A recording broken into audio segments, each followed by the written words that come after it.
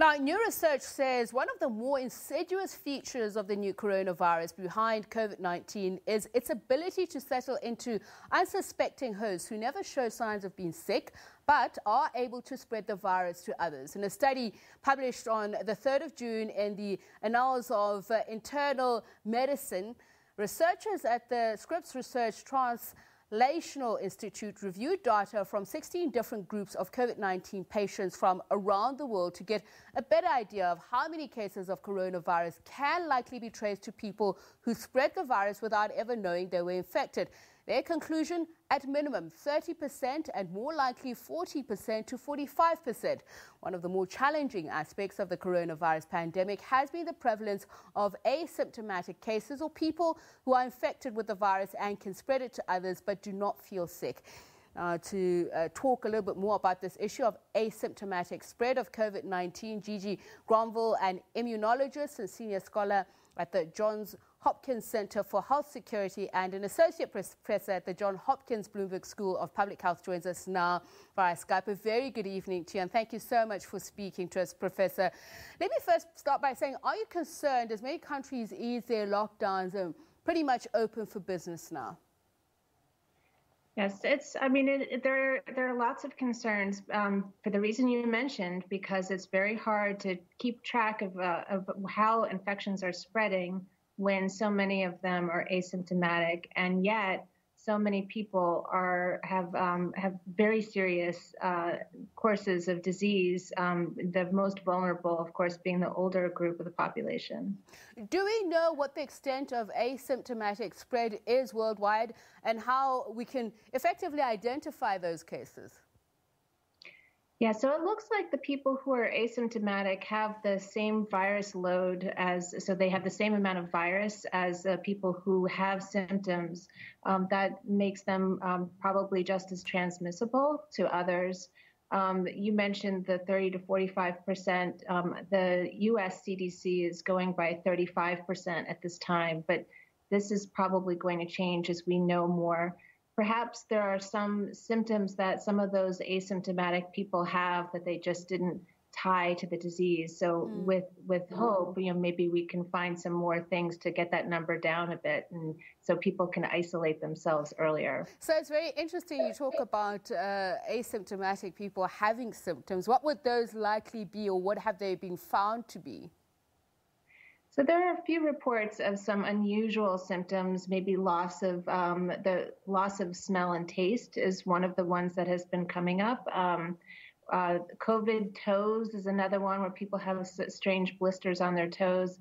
So maybe they weren't, maybe some of these people who are classified as asymptomatic have a few symptoms that didn't really slow them down.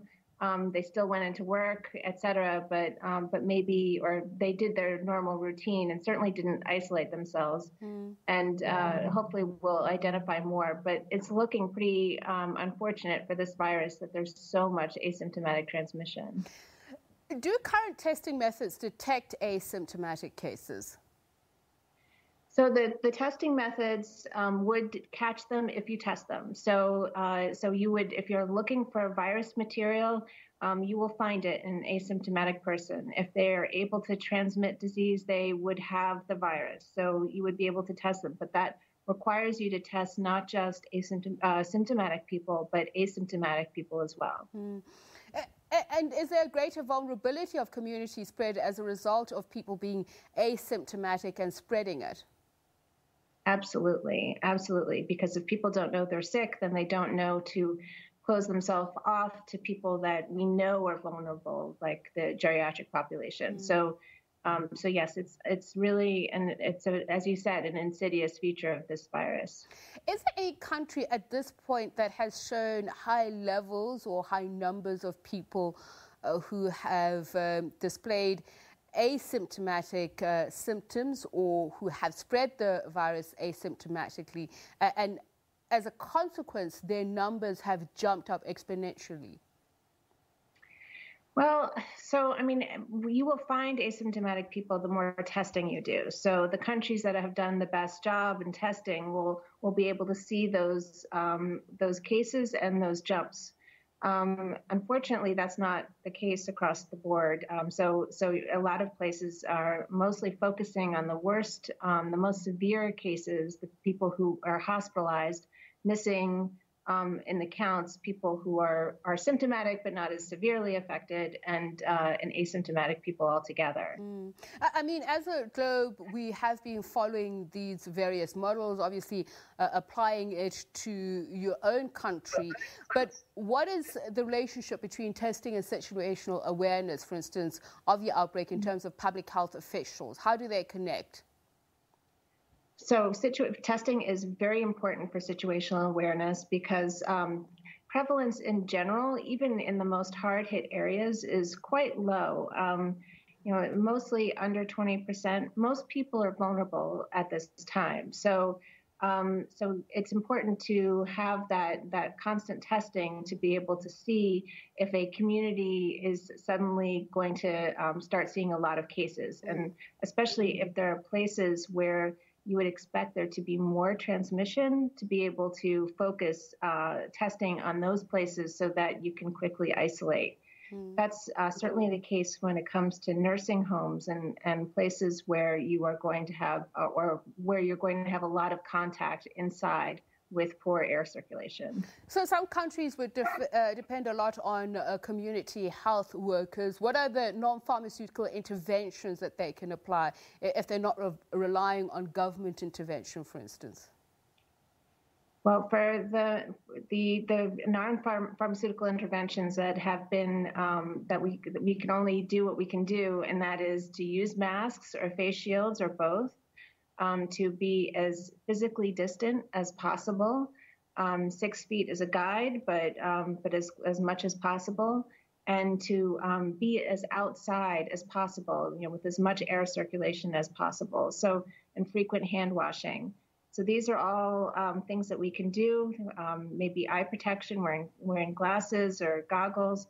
These are all things that, depending on the work environment, can limit transmission. Let me just quickly throw in this question, Gigi, and I know I'm throwing you a curveball, but I am interested. I think it's been a subject of conversation, these protests that we've seen, especially in America. Is there any danger of the numbers spiking up because you have so many people out there, even though they are wearing masks? Right. I mean, yes, when you have people together, you have that risk. Outside is always better than inside, and mask wearing is better than no masks. And a lot of the populations who have been in this country, there have been much higher percentages in Black communities. So there's a lot more people who already have had the disease. But nonetheless, yes, it is a concern. But these are all public health risks. Racism is also a public health risk. So people need to balance these things and stand up for their own rights. And that's an apt note to end it on. Thank you so much for speaking to us. Gigi Granville, immunologist and associate professor at the Johns Hopkins Bloomberg School of Public Health. She says racism is also public health. That's something that we'll be talking about in just a few moments, the impacts internationally and, of course, the genesis of all of this. What can you and I do to end this systemic racism all across the world?